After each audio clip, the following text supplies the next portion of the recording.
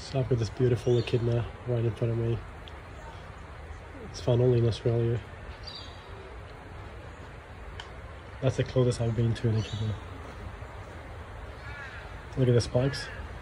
These spikes are actually hair. They're made of keratin and they kind of help them from predators like dogs, dingoes and stuff. This is short-beak echidna. It's found only in Australia. So I'll move away. And you can see the beak.